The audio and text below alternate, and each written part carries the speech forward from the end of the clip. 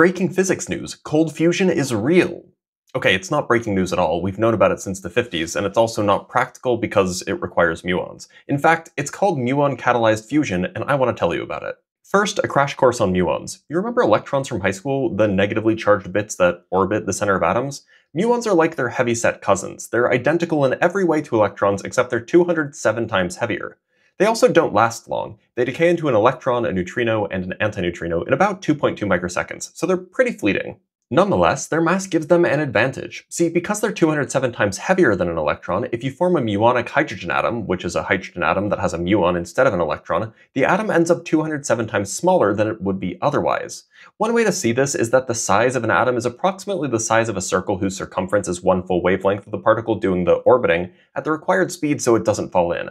Because we're doing quantum mechanics, the wavelength is related to the momentum, meaning the size will end up depending on the mass, in this case, inversely so.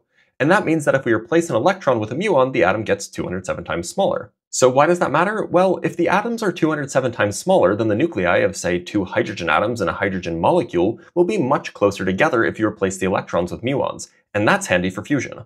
In reality, we don't use typical hydrogen because it's a bit harder to fuse. Instead, you take a deuterium-tritium ion. For those who don't know, deuterium and tritium are like hydrogen, but they have 1 and 2 more neutrons respectively, so they're quite a bit heavier. They also want to fuse more easily, and they give off more energy when they do so. So if you have a deuterium and tritium nucleus bound together by a muon, well then it'll be very easy for them to fuse simply by being near each other. No obscenely high pressure or temperature required. And that's great, because with just an electron between the nuclei, it'll take about 10 to the 24 years for even a single fusion event to have a chance of occurring.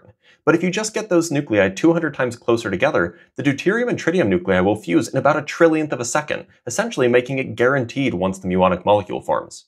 So we've solved it then, right? Free energy for everyone, fusion is done? Well, not quite. See, there's an issue. Muons are hard to make, and they're hard to keep using.